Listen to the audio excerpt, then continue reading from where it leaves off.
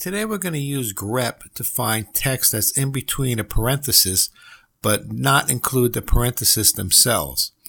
But using this expression, pretty much you could find something that's in between anything you want, like quotation marks or whatever you want. Well, let's write the expression.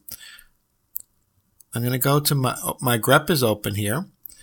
I'm going to go to my little icon here and go down to match. And we're going to use what's called a positive look behind. When I click on this, here's the expression that we get. But we have to insert the character that we're looking for after the equal sign. So I'm going to say I want to find an open parenthesis. So just to be safe, I'm going to use a backslash and type my open parenthesis. And what this is going to do is it's going to look for characters in the text.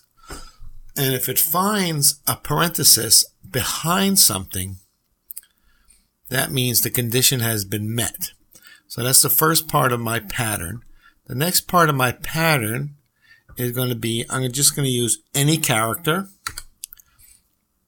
How many times? I'm just going to say one or more times. Repeat one or more times. And now we have to do the other end, which is going to be a positive look ahead. So now it's going to look ahead of a character for a certain criteria. So again, we get almost the same thing here. And we have to type in the character that we're looking for. So again, I'll use a backslash and a close parenthesis. Let's do a little test and see if it's finding what we want it to find. So I'll click the Find button. Alright, it found that text within the parenthesis, but you see it's not including the parenthesis itself. So let's find another one. Alright, found that one. Find next. Let's do another one. Find next. Find next. So it is finding the things in between the parentheses. But you can see over here, we have a problem. Here it's finding too much. Here's my first parenthesis is over here. Here's a parenthesis. Then it found some text. So what it's looking for, we told it find text, any character, one or more times. So it's assuming, well, close parenthesis is a character, but it's continuing on until this other close parenthesis all the way over here. So how do we remedy that? Well, we're going to use something slightly different. Let me get rid of this one or more times.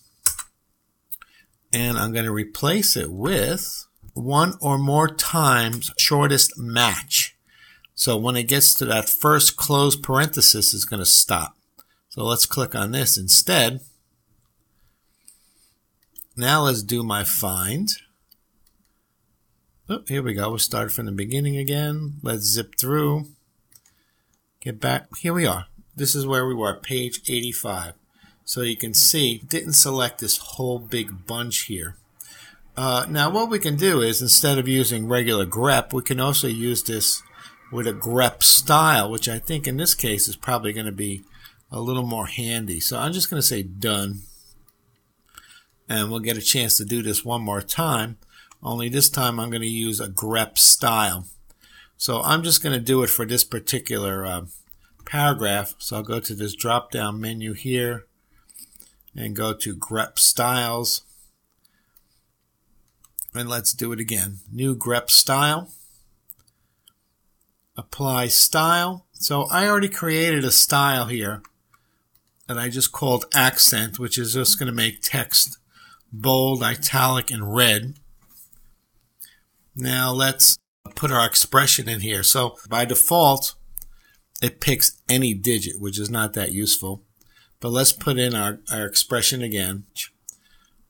Positive look behind. Again, I have to put my parenthesis in there, so I'll use a backslash, open parenthesis. Period is any character one or more times. Now we need our close parenthesis, so let's go back to match. Positive look ahead.